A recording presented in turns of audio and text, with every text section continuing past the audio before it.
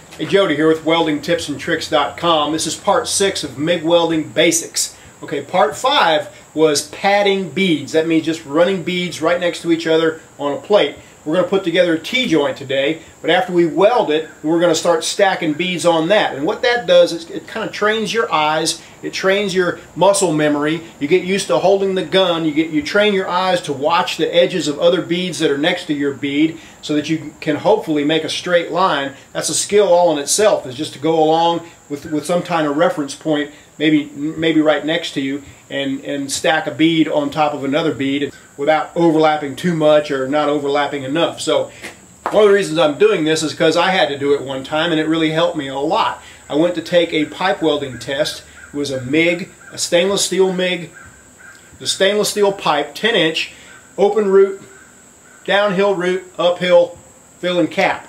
Now you would think that's a whole different skill set than doing T-joints, horizontal and overhead. But the first thing they had me do in the test shop was set up a T-joint and run multiple beads, and then do the same thing overhead, and then do the pipe. And it actually helped a whole lot. I don't really know why, as far as just getting used to holding the gun, getting the machine set just right, messing around with that, training my eyes to watch the edges and the leading edge of the puddle. All I know is it helped. So that's what we're going to do today. And later on, we'll put a T-joint up vertical and do the same thing uphill. And then we'll put one up overhead, and we'll do the same thing overhead, and then we'll tackle the outside corner joints, butt joints, and lap joints and things like that in different positions. So let's do this. Okay, this is 1/4 inch cold rolled steel, cold rolled flat bar.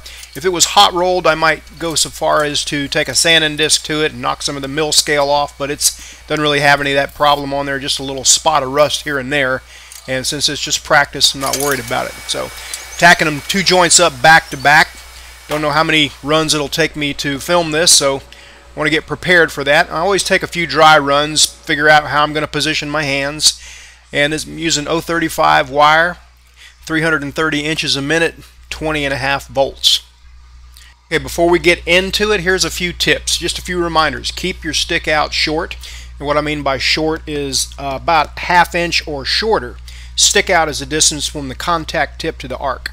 Alright, don't weld cold just for appearance. You got to set this thing hot enough to penetrate. Doesn't matter what it looks like if it's not penetrated.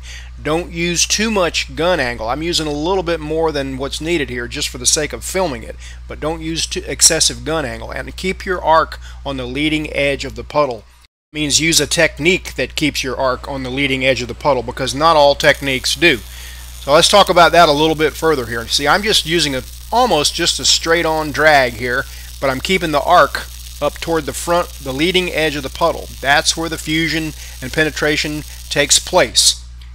You don't want to lay back in the puddle and let that puddle roll ahead.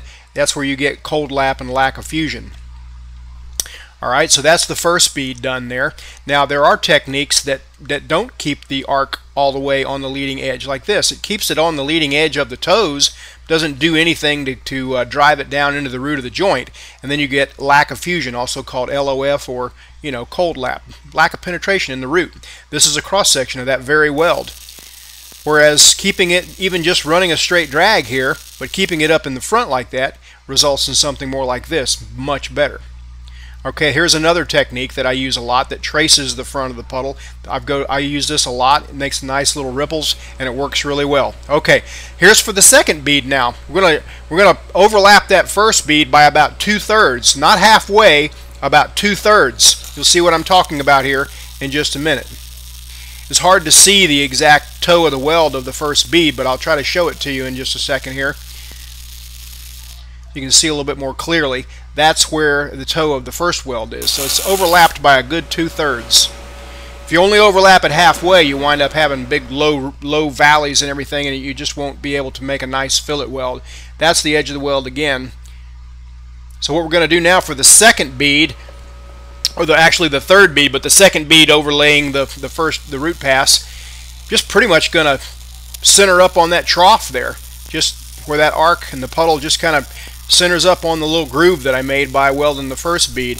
And the second bead generally goes a little slower than the first. There's a little bit more to fill in there. And you also want to keep an eye on that top toe of the weld. Make sure you don't leave any undercut. At the same time, you're trying to overlap that bottom bead by about half. Okay, now you can see it was red hot there, so now would be time to let it cool off, maybe dunk it in a quench bucket, something like that. Now, this is just the same from here on out, so I'm going to speed it up for the sake of making a little quicker video. We weld 3 beads over top of that one, trying to do the same thing as we did before. Just kind of align and watch the lines that are around us for reference points. Same settings on the machine.